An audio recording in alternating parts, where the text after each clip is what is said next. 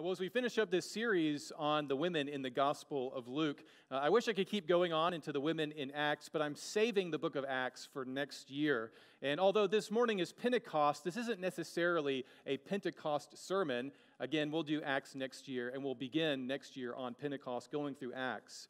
So what I want to do this morning is not so much talk about Pentecost as I want to talk about the resurrection of the Son of God and how the testimony of the empty tomb and of the resurrected Lord Jesus Christ first depended on the testimony of women whom all of the gospel writers name for us to know and to trust.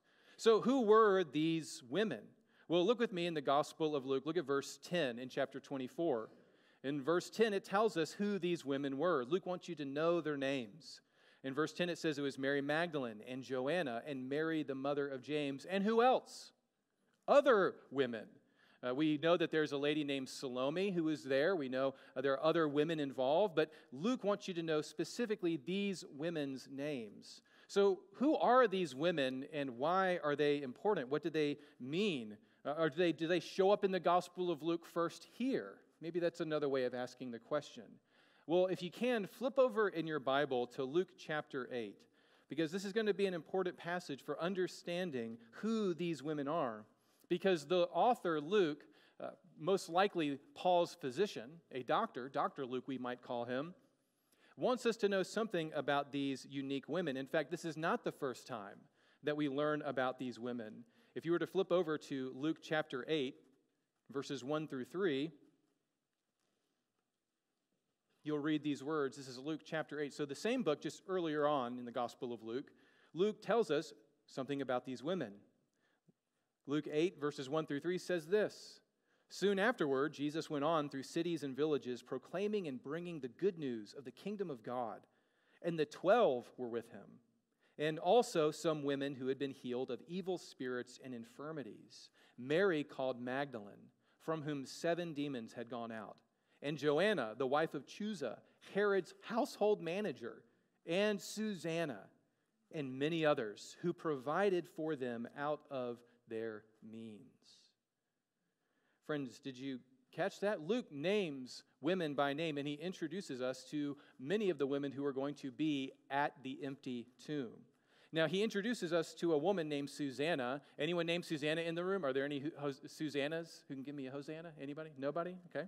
Well, shot in the dark. This is the only verse that mentions Susanna. We don't know if she was at the empty tomb. But I do want you to focus on 2 specific women that he names in Luke 8, because they are going to show up at the empty tomb. The first woman we're introduced to is Mary Magdalene. And this is the most descriptive verse that we have into Mary Magdalene's life story. And what does Luke want you to know about Mary Magdalene? She had had 7 demons in her life, and Jesus had cast out those 7 demons. So you might say that she has somewhat of a sketchy past. Now, church history over the years has often wondered if she is the woman who is the sinful woman of Luke 7, who is forgiven much and therefore loves much. Luke doesn't necessarily make that connection, but what we can say is that Mary Magdalene was a disciple of Jesus who was not necessarily proud of her past. For her, she had had a past filled with demonic possession and demons, and yet Jesus had miraculously healed her. Now, I want you to just take that life story, and now I want you to compare it to another woman that Luke tells you about. And her name is Joanna. Any Joannas in the room? Oh, man. Y'all need to start having some kids and using Bible names, y'all. Help me out. So if we have Mary Magdalene with this somewhat dark past, let's compare that to Joanna. Look in Luke chapter 8. What do we learn about Joanna? And this may be those moments where you think the Bible is boring, but actually it's just getting interesting. Look at verse 3. It says, what about Joanna? She was the wife of Chuza, who was what? He was Herod's household manager. You could translate that word guardian, financial advisor. It's epitropos in Greek. What it means is this is Herod's right-hand man that manages all of his finances. Who's in charge? Who's the chief of staff for Herod? Who knows all about Herod's wealth? It is this man, Chuza. You could say he is an insider. He has access to the most influential man in Israel, Herod, King Herod. So compare that now from Mary Magdalene, who has this sketchy past that she's not proud of, that she maybe doesn't want to talk about a whole lot because it's very traumatic. And then you have a woman who she eats dinner with the king half the time. I mean, could you imagine the kind of company that Herod's household manager used to keep, the backroom deals that Herod's, the king's right-hand man, had to do? And Herod, after all, he's not necessarily a great guy. And yet, the household manager's wife is one of the women that follows Jesus around in his itinerant ministry.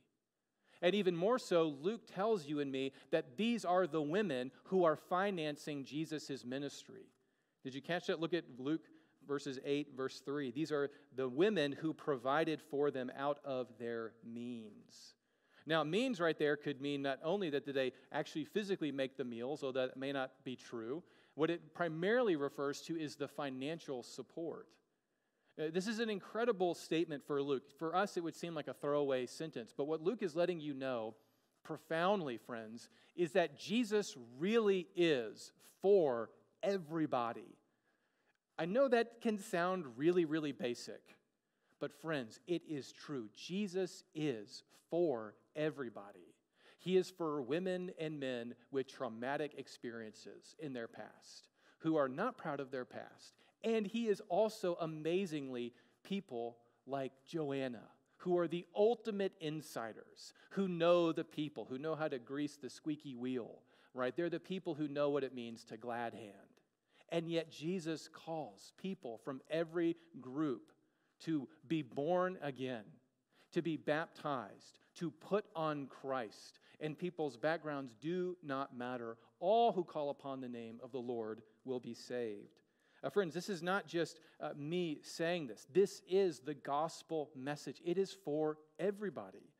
Think about how Paul talks about this in Galatians. This is one of my favorite passages. Listen to how Paul talks about the ministry of the kingdom of God. Paul writes, "For as many of you were baptized into Christ, have put on Christ. There is neither Jew nor Greek. There is neither slave nor free. There is no male and female, for you are all one in Christ Jesus. And if you are Christ's, then you are Abraham's offspring, heirs according to the promise."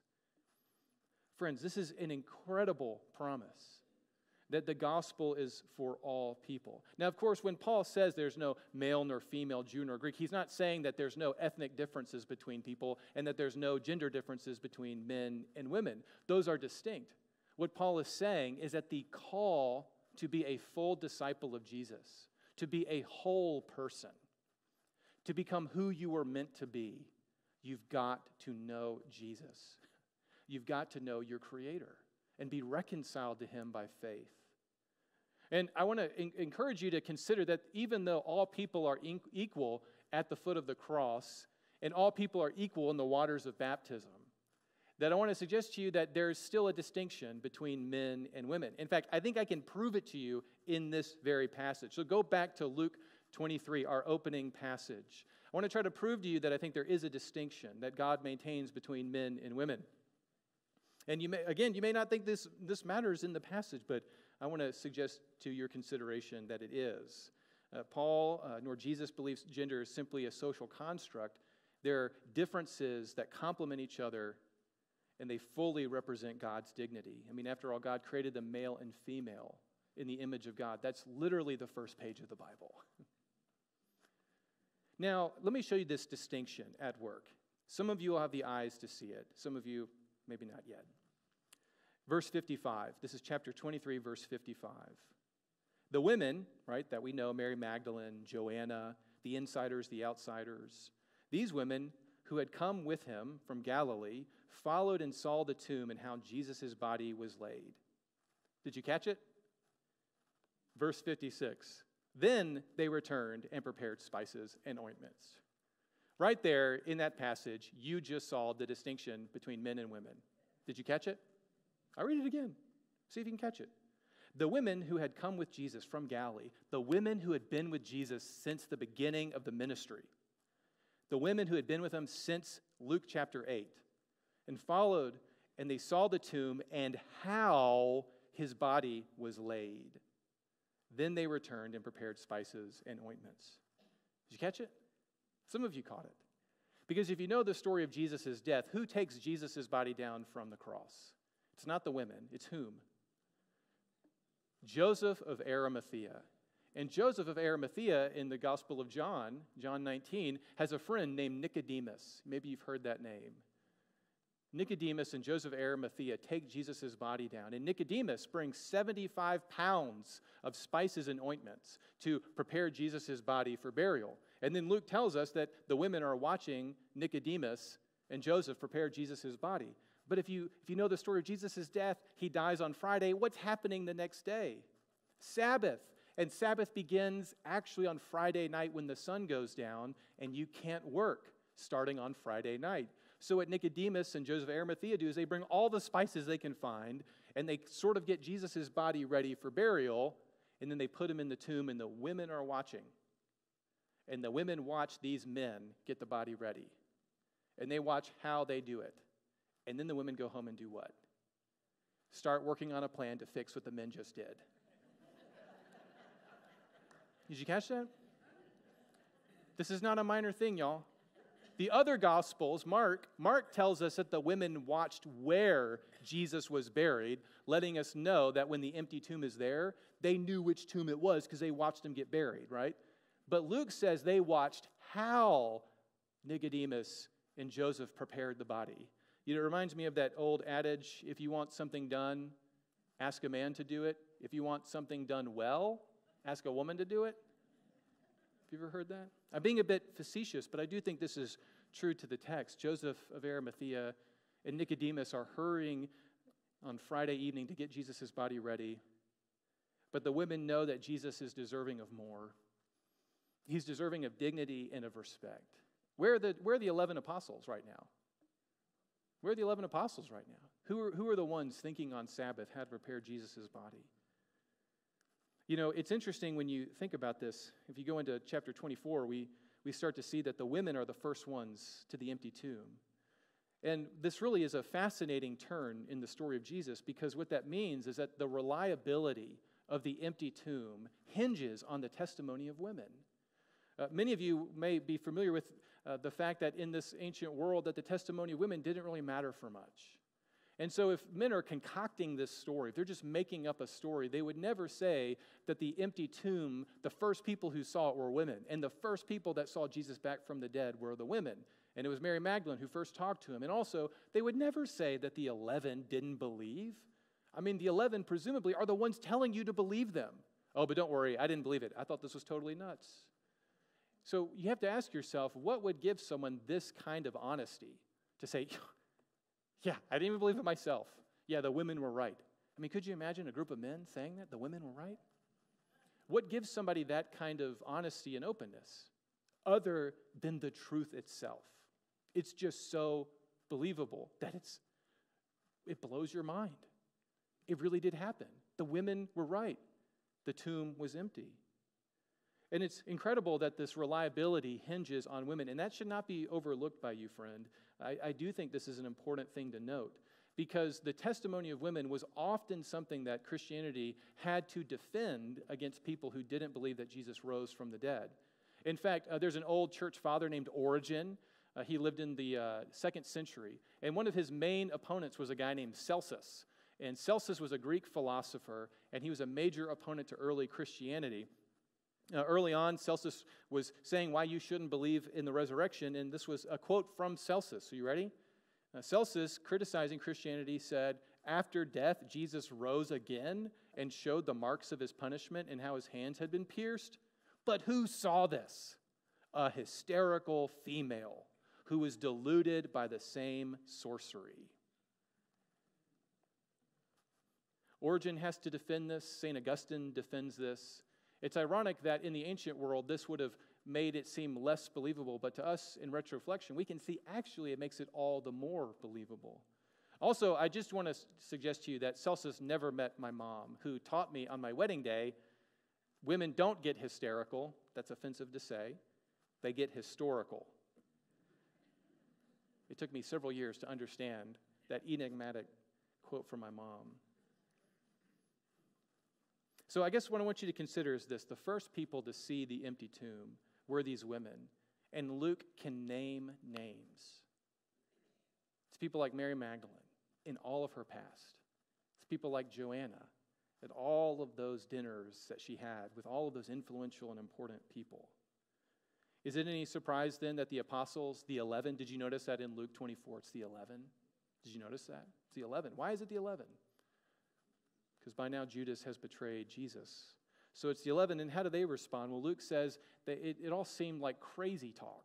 He actually uses a medical term for the delirious speech that a sick person gives. And of course, in our passage, Peter, the de facto leader of the 11, wants to go investigate himself, and he goes and he marvels, but that doesn't mean he necessarily believes. It means more he's trying to wrap his mind around this. So what are we supposed to do with this story? How are we supposed to respond to this? Well, friends, I want to give you sort of two quick responses to how you and I are supposed to respond. The first thing is I want you to try to place yourself in right next to these women, okay? If you can use your mind's eye, use your divine imagination for just a second. Go with me. Let's do a thought experiment. Imagine you're right next to these women, and you see the empty tomb. How are we supposed to respond, you and me? Well, the best way to do it is to look at the passage. It says they're frightened. The two angels appear. Luke calls them angels later on in this chapter. He calls them men right here, but that's because they look like men. And the men, in verse 5, these angels, they say what? Why are you looking among the dead for the one that is alive?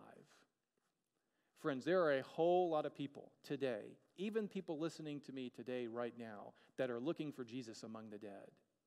They may think Jesus is a great philosopher. They may think he has some progressive things to say that they like. They may think he has some regressive things that they don't like. But at the end of the day, most people would say that Jesus is probably some kind of good prophet. But is he God incarnate? Is he back from the dead? Does his heart beat? Luke tells you that after the resurrection, he eats broiled fish. The resurrection of the Son of God is the turning point in history. Jesus is alive, physically and bodily, and he will never die. And if you are looking to find Jesus as some kind of moral teacher, but you want to withhold that he's God incarnate, you're missing everything that Jesus ever said. You're missing the whole point. What do the angels ask? Why are you trying to find the living among the dead? Friends, I love the worship leader Bono. You may know him as the lead singer of U2. He has a lot of great quotes. Bono struggles with his faith. One of my favorite quotes that Bono has is, he says, "Christians are hard to tolerate. I don't know how Jesus does it." That resonates with me. But talking about the resurrection of the Son of God, Bono said this in an interview about his faith in Jesus. And I'm not endorsing everything Bono ever said or did, but I do endorse this. I love what he says. He says, look, the secular response to the Christ story always goes like this. Jesus was a great prophet, obviously a very interesting guy, had a lot to say along the lines of other great prophets, Elijah, Muhammad, Buddha, Confucius. But actually, Christ doesn't allow you that. He doesn't let you off that hook. Christ says, no, I'm not saying I'm a teacher. Don't call me teacher. I'm not saying I'm a prophet. I'm saying I'm the Messiah. I'm saying I am God incarnate. And people say, no, please, just be a prophet. A prophet we can take. You're a bit eccentric. We've had John the Baptist eating locusts and wild honey. We can handle a prophet. But don't mention the Messiah word, because if you do, we're going to have to crucify you. Friends, you cannot find Jesus among the dead. You have to have the eyes of faith to see him. That's the first thing. Second thing I want you to see from these women, if you were there, is notice what the angels tell the women to do. Who are these women? These are full disciples of Jesus. And what do disciples do? What do the angels tell them? Look at verse 6. Remember how he told you, while he was still in Galilee, that the Son of Man must be delivered into the hands of sinful men and be crucified, and on the third day rise again. Friends, what do the angels say to these women? What are you talking about? You know the teachings of Jesus. You've been with him since the beginning. You've listened to all of his sermons. You know what Jesus says. Now just remember what he said and believe. Just remember. And what did the women do? Luke throws in one of the shortest verses in the Bible. Did you catch it? One of the shortest verses in the Bible. Do you see it? Look at verse 8. And they remembered his words. Friends, what do full disciples of Jesus do? They listen to the full words of Jesus, and they fully remember, and they obey. That's what it means to follow Christ. It means you don't listen to the world, you don't listen to the crowd, you don't listen to the people claiming to speak on behalf of God. You listen to God himself, Jesus, the Word incarnate, the resurrected Son of God. You remember his words, and you believe. And you don't worry if no one else believes you. I mean, even the apostles don't believe at this point. Don't worry if everybody thinks you're crazy a little bit. These women didn't bother with that, and now we honor them for eternity because they believed and remembered the words. Friends, what a great reminder as we get ready to partake of communion, that Jesus is alive, and that really is the turning point in history. And as we come to the communion table, we are reminded to do this in what? Remembrance of his death on our behalf. Friends, if you have been baptized in Christ, if you have put on Christ by faith, you are welcome at this table. This table is for you. This is a holy time. This is a time to reflect. This is a time to consider the resurrected Son of God. And friends, it's a time to remember the gospel. Let's pray as we prepare to take communion now. Father, we thank you for the testimony of these women. Lord, I praise you that you in your perfect plan saw fit to reveal yourself to Mary Magdalene and Joanna and to all the women on the way back. Lord, we praise you that you are alive. Lord, I ask you in the name of Jesus that each one of us would have a soft heart as we come to the communion table, that we would come hungry and thirsty for the words and the life of Jesus. Holy Spirit, I praise you that you have come to be the interceder and the comforter. Lord, you know the things that are weighing on our hearts and minds. And Lord, we come before you needy. Father, would you set a time this part as holy? In Jesus' name we pray. Amen.